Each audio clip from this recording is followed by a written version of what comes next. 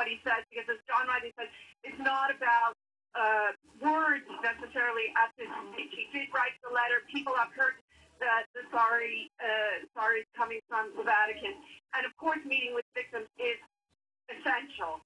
But we keep hearing about the action that needs to be done. John laid out a few of those points on accountability for bishops, and that's really what I think people are going to want to hear from the Pope. What are the steps? What's being done? And that can help.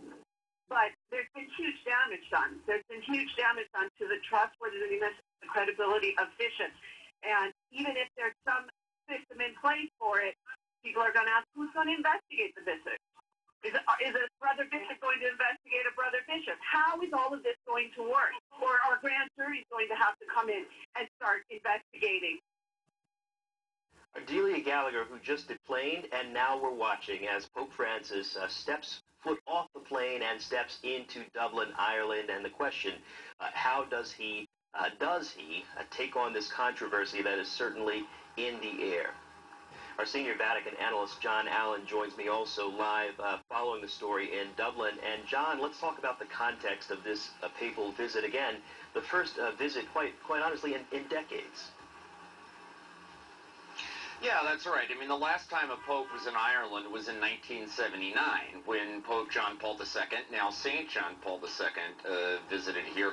And, you know, you talk to anyone in Ireland, they will tell you that they are a vastly different country today than they were 40 years ago when John Paul came here. In 1979, you know, virtually everyone in Ireland went to Sunday Mass.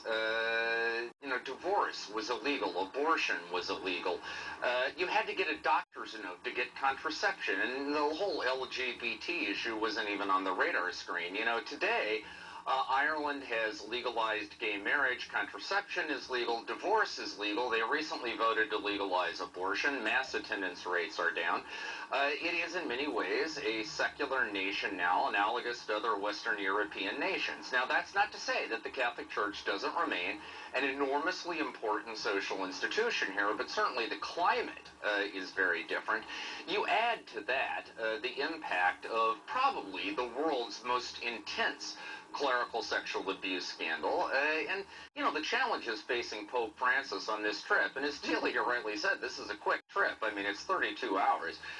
But the challenges facing Pope Francis here are really enormous.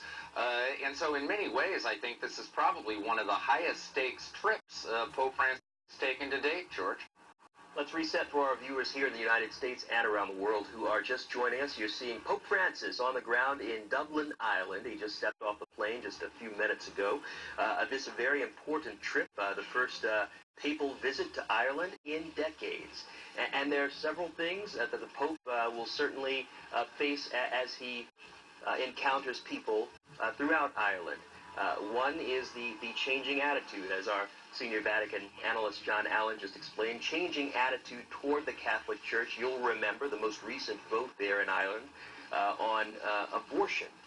Vote that certainly set the tone for how many in that nation feel about the Catholic Church. And now, in light of this recent scandal coming out of the U.S. state of Pennsylvania that details this report of sexual abuse at the hands of priests and cover-ups, Pope Francis now faces what we just referred to a moment ago, I referred to as possibly an elephant in the room. Does he address it directly? We do know that he will meet with victims